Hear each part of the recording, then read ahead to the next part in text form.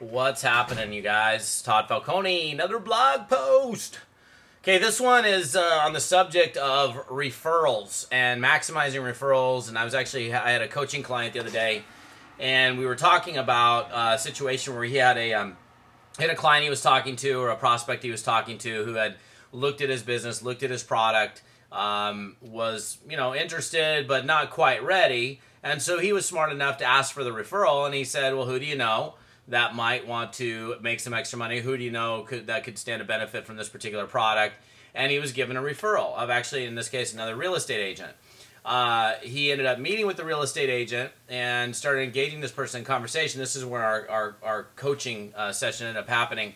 And he has another meeting scheduled with this real estate agent.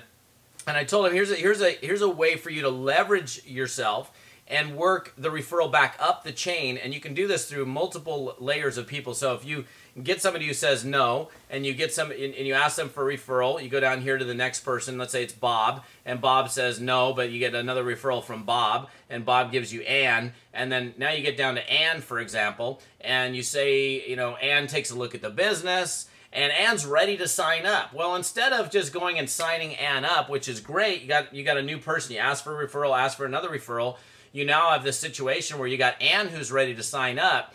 What I suggested to this guy is this: when you go ahead and get Ann all ready to sign up, get whatever information, her name, her phone number, her address, her social, if you need to choose a password, get her credit card information, get everything get her essentially signed up, but don't sign her up yet.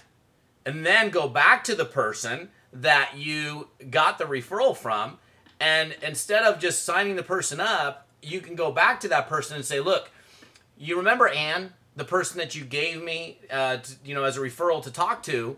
Well, she's taking a look at the product, she's taking a look at the business, and she's signing up right now. Do you want me to take her, or do you want her?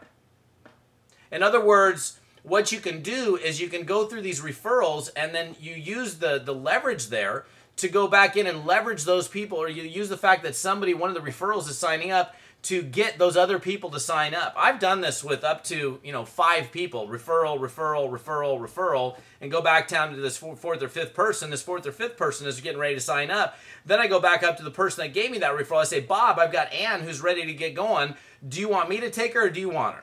Oh my gosh, well, I better come in now. Now the person has a reason to come into business, because they have the potential of losing money, and they also have obviously the potential of gaining money if they do sign up. So now I go back to Bob. Now I got Bob and Ann. Well, Bob was given to me by Ron. Now I go back up to Ron. I say, Ron, you remember Bob?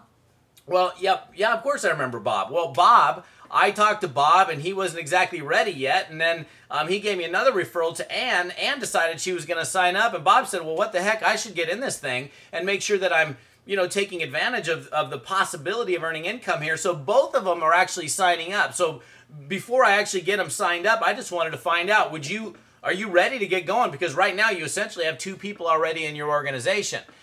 The key thing here is that you ask, first of all, for a referral. Who do you know? You get a referral from the person. You then go make the contact. Let's say the referral, I'm talking to Joe. I'm talking to Joe, and Joe gives me Susie. Well, if I call Susie, I'm going to call Susie and say, hey, Susie, Todd Falcone here. Your good friend Joe recommended that I give you a call. So it's like there's the openness of the conversation is going to be there, because it's that person's good friend or their associate, and they know that person. So I do a little name dropping there.